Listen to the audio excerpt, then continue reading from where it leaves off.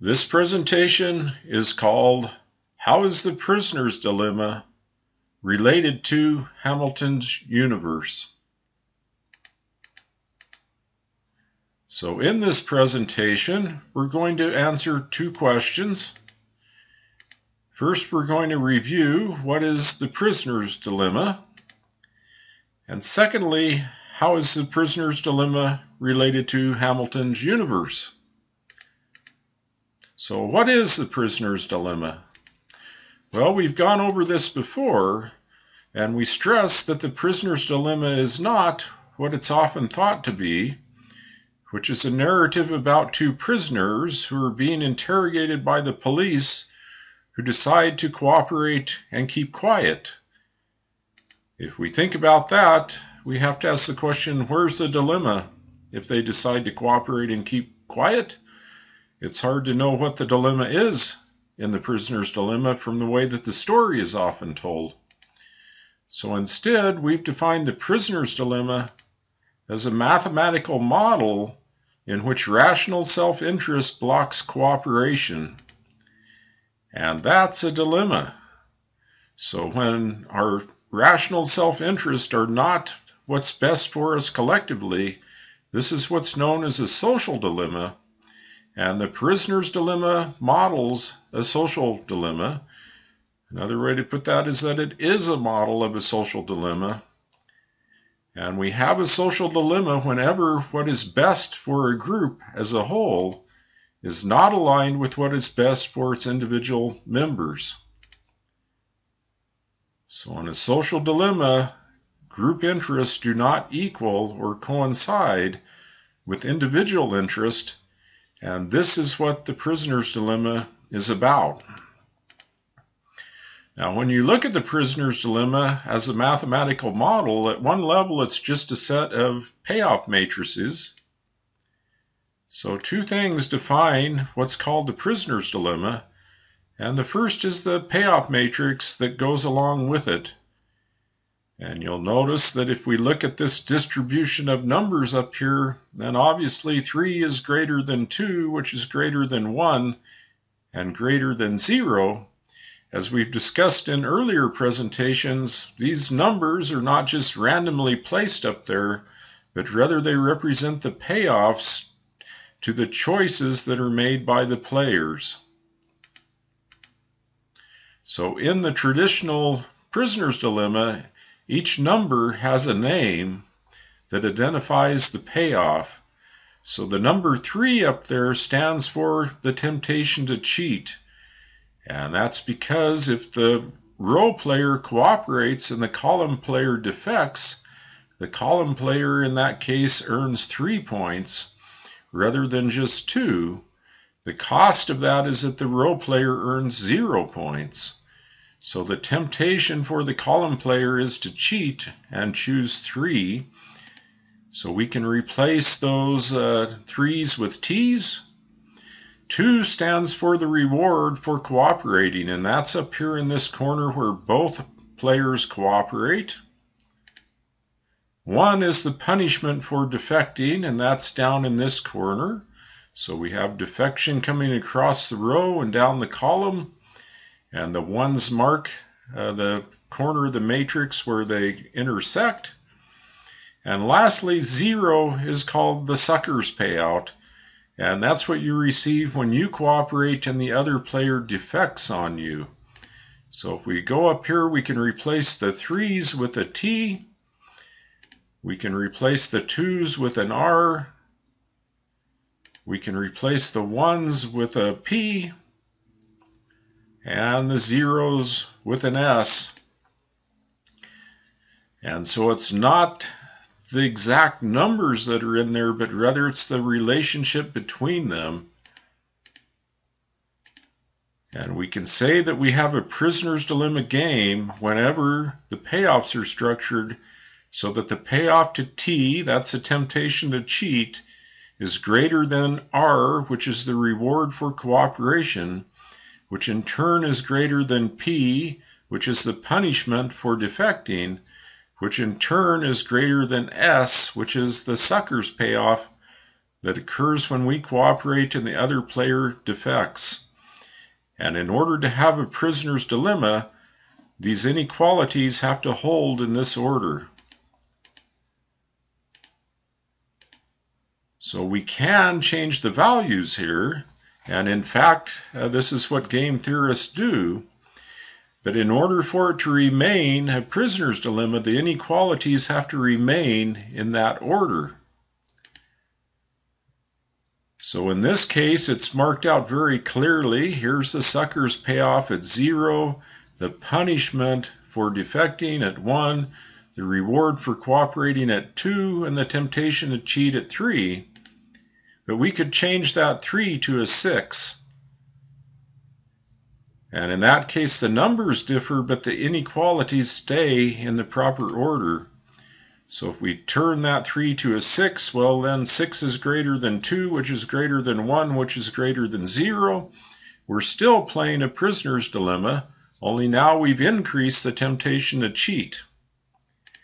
On the other hand, if we reached up and we turned the value of R to 8, so the reward for cooperating was increased to 8, we'd no longer be playing a prisoner's dilemma. And that's because quite clearly 8 is greater than 6. And because 8 is greater than 6, it changes the order of the payoffs and it creates a different game. We're no longer playing the prisoner's dilemma. So what's the second thing that defines the prisoner's dilemma? The first thing is the payoff matrix. There's a second thing, and that's the preferences of the players. So we could modify the prisoner's dilemma and say that the players are other regarding altruist. And this means that rather than maximizing their own welfare, they're going to do whatever benefits the other player in the game more than themselves. And we'll come back to the question of whether or not that's possible later. The point for now to make is that the story about the prisoners is not essential to this. So we've discussed the prisoner's dilemma both as a card game and as the classic story of the prisoner's dilemma. But to illustrate this point once more, we're going to look at what's called a donation game that was developed by a mathematician named Carl Sigmund. And this game is discussed in Sigmund's book, The Calculus of Selfishness. So how does the donation game work? Well, each player starts with $5. And then the rule is that if I donate my $5, the other player will receive $10. And that holds reciprocally. So if they donate $5, I'll receive $10. That means if we both donate our $5, we'll come out with twice as much money. And if we give nothing, we simply keep our $5 and end up with half as much money as we could have had. So what's going to happen here? You have the same options that I do. What should we do? So let's look at this and work through the possibilities. So each player has a choice to donate or keep their $5, and the cells then mark the intersection of these choices. One is both to donate, another is for both to keep their $5, and then we have the alternatives where one donates and the other keeps. So what happens when this occurs? Well, if both players donate $5, they each receive $10, and jointly that's $20. They have twice as much money as they started with, and we might think that that's the obvious thing for them to do. But as it turns out, it's not. Another possibility would be the case where blue donates $5, and as a result, the orange player receives $10, but orange reneges on donating and she keeps her $5. And if we add 5 to 10, orange ends up with $15. Because orange did not donate, blue ends up with nothing.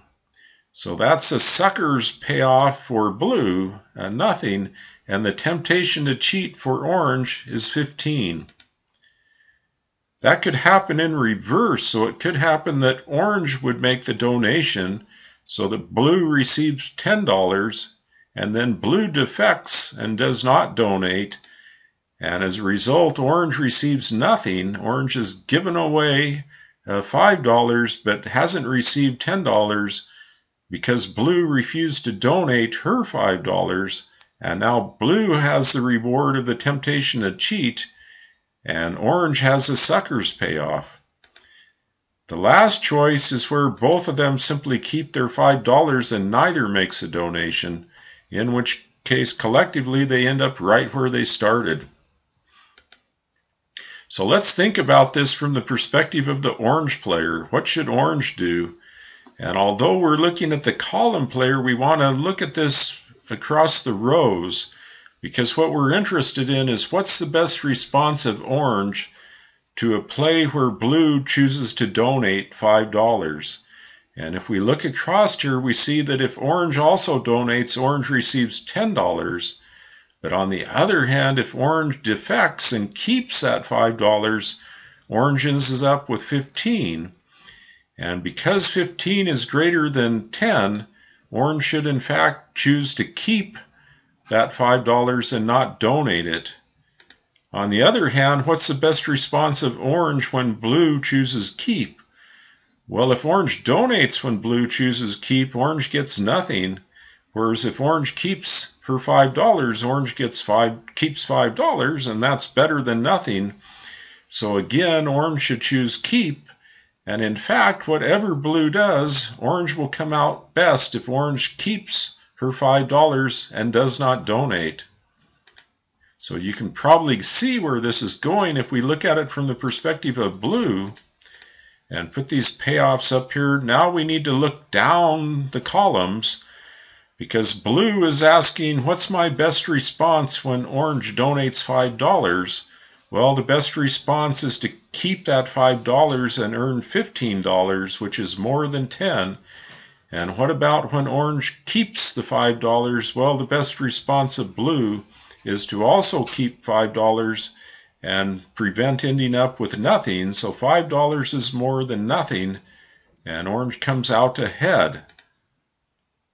So the choice again for blue should be to keep the $5, and we have the curious outcome where both of them end up right where they started, and neither of them double their money. So no matter what blue does, orange should choose keep, and at the same time, no matter what orange does, blue should choose keep.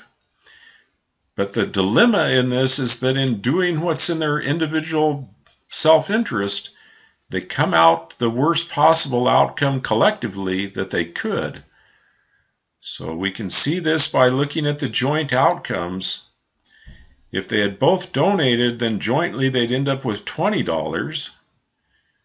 But because they chose to keep, they ended up right where they started with $10.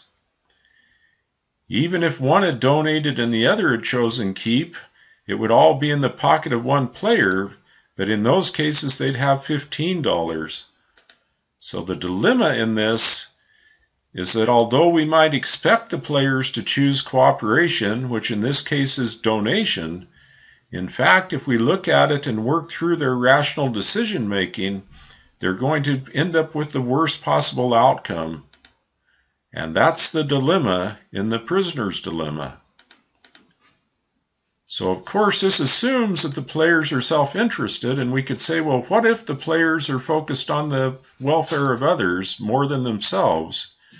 Then in that case, whatever blue does, orange should choose donate. And at the same time, no matter what orange does, blue should choose donate. And if that were true, they would end up again and again in the highest payout corner of cooperation.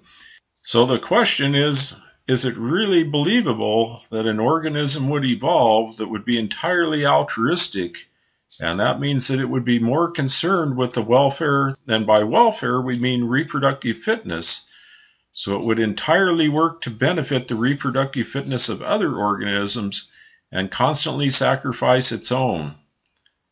So we'll come back to that question, but right now let's go back and recall Hamilton's universe and think about how it might be reflected in the prisoner's dilemma. So remember that Hamilton's universe has four corners: a cooperative corner, a selfish corner, an altruistic corner, and a spiteful corner. And there seems to be some connection between this and the prisoner's dilemma. So on the one hand, in Sigmund's donation game, we have the corner where both donate, and in doing that, both of them benefit. So we can call that the equivalent of the cooperative corner of Hamilton's universe. On the other hand, we have the corner where both choose keep, and as a result, they're both harmed. And there we appear very much to have the equivalent of the spiteful corner of Hamilton's universe. And then the remaining corners are either selfish or altruistic, depending upon the perspective of the player. So from the perspective of the column player, altruism is when orange chooses to donate, and in return, the row player chooses keep.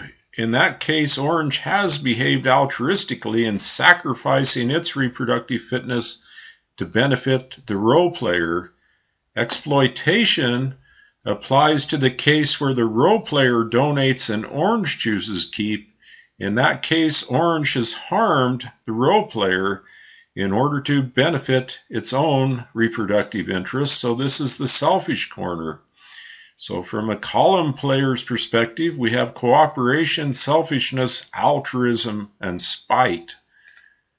But if we look at it from the perspective of the row player, we just reverse the position of selfishness and altruism.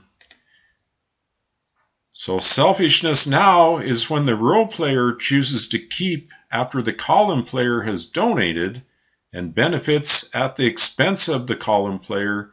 And altruism is where the row player donates and the column player responds with keep, and in doing that behaves selfishly and exploits that donation.